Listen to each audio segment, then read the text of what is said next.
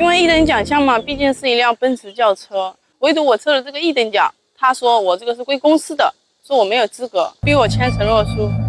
这威胁我说把我扔到河里面去。公司老板无情压榨员工，就算员工在年会上抽到一等奖奔驰，老板认为也要归公司所有，毕竟员工属于公司财产，所以员工的财产也是公司的财产。可在法庭上，老板却开始双标，又表示公司前台不属于公司财产，所以没有抽奖资格。韩女士必须把抽到的奔驰上交公司，韩女士不同意，还曾遭到老板威胁，表示信不信他找人把韩女士丢进河里，让她死无全尸。韩女士将自己所遭受的一切都一五一十告知给了法官，而经过法官调查，发现情况属实，于是做出了公正判决。综合考虑，除了证据之外，那么我们更倾向于一个保护一个劳动者的一个权利，保护一个弱势群体。我们当时宣判就是要求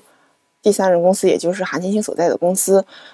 返还奔驰车一辆，或者是等值的价款。而老板段某得知自己败诉，非常不服气，他无法接受一个员工所开的车比他的车还要好，他都没有开过奔驰，员工凭什么能开奔驰呢？于是提起上诉，结果不出所料，法官维持原判，驳回上诉。可走出法庭的段某依旧没有老实，反而各种威胁韩女士，劝她立刻马上把奔驰过户给自己，否则他说到做到，一定会把韩女士丢到河里喂鱼。韩女士随即拿着通话记录再次起诉法院，段某又因威胁恐吓罪被刑事拘留。这下她终于老实了。随后韩女士选择了辞职，把奔驰卖掉后回老家买了套房子，事情至此落下帷幕。那么你们有何看法呢？我们下期再见。